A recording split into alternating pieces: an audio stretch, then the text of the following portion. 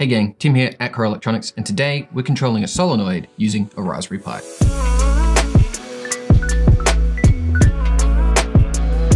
Solenoids are an immensely useful way to turn electrical energy into a linear motion.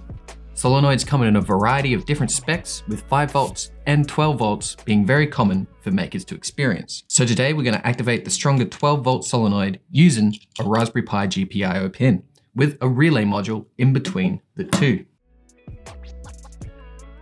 On the table before me is everything you need to make it work. A 12 volt solenoid, I'm using a latch solenoid in this case, a 5 volt single channel relay module at 10 amps, while marked as 5 volts for input signals, we found this to work fine at 3.3 volts, and this is good as it's the max voltage that a Raspberry Pi GPIO pin can output. A Raspberry Pi with a micro SD card flashed with the Raspberry Pi OS. I'm using a Raspberry Pi 4 1GB, but this will definitely work with earlier models of Raspberry Pi. You'll also need a power supply for the Raspberry Pi. In this case, I'm using the official Raspberry Pi power supply, which operates at 5 volts, and a 12 volt 2 amp power supply for the solenoid.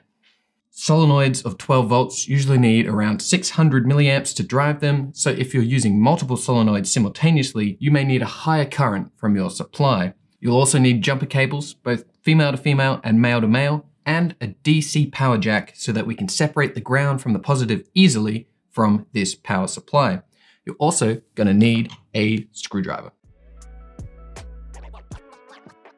So to start, connect the ground pin of the Raspberry Pi to the ground pin on the relay. Connect the VCC volt power of the relay to the 3.3 volt pin on the Raspberry Pi. For this, I will use the GPIO 18, which is pin number 12, as the data pin, telling the relay either to open or close. So I will connect that GPIO pin 18 to the in on the relay. Moving attention to the solenoid, I attach the ground wire to the ground connection on the DC power jack by screwing it into place with a screwdriver, then attach the solenoid positive to the middle connection on the relay, and the positive side of the power jack to the pin on the top of the relay by screwing them down. The top of the board is determined by following the orientation of the words printed on top of the blue box, which conceals the actual mechanical mechanism of the relay. The pin on the bottom is going to be left empty. This arrangement means the solenoid will be unpowered unless the relay is actuated by the Raspberry Pi. There are some nice symbols on the bottom of this relay to help you figure out which ones to connect to. So this arrangement means that the solenoid is going to remain unpowered unless the relay is actuated by the Raspberry Pi. If we had instead of connected the top wire on the relay to the bottom, it would power the solenoid until the relay was actuated. Keep in mind, solenoids end up getting very hot if you keep them activated for a long time. Now, before we add power to the system by connecting the two power supplies, let's get the code into the Raspberry Pi running. There are a lot of ways you can get a Raspberry Pi to activate this solenoid. I will do the most intuitive by connecting this Raspberry Pi up to a monitor with a keyboard and mouse and directly writing the code to it. I'm going to open up a Python interface and I'm going to copy and paste the following code into it. And you're going to be able to find this exact code in my article page. Nice. So let's save and run that code here, and we'll plug in the power for the solenoid and see what happens.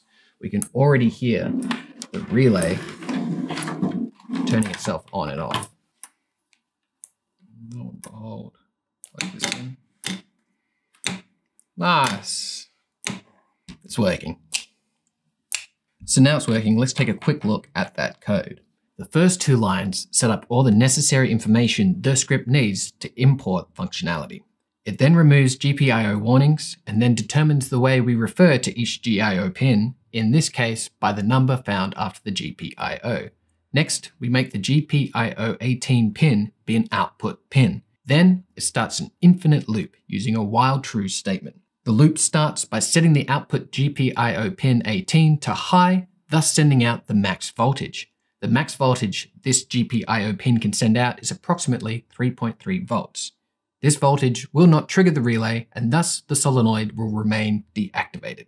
Next, the code will wait for a second. After that wait, the GPIO pin 18 is turned to low. Thus, it sends out the min voltage. This will send out the lowest voltage an output pin can, which is approximately 0 volts.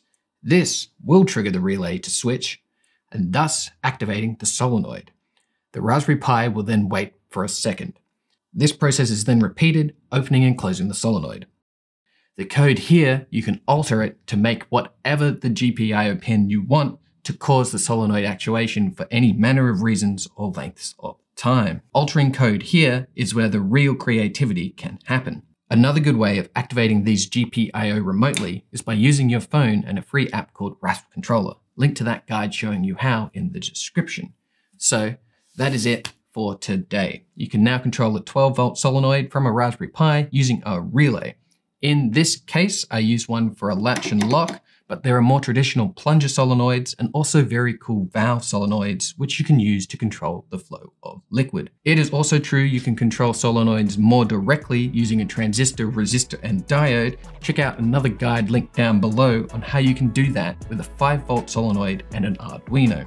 So, with this solenoid bopping away, until next time, stay cozy.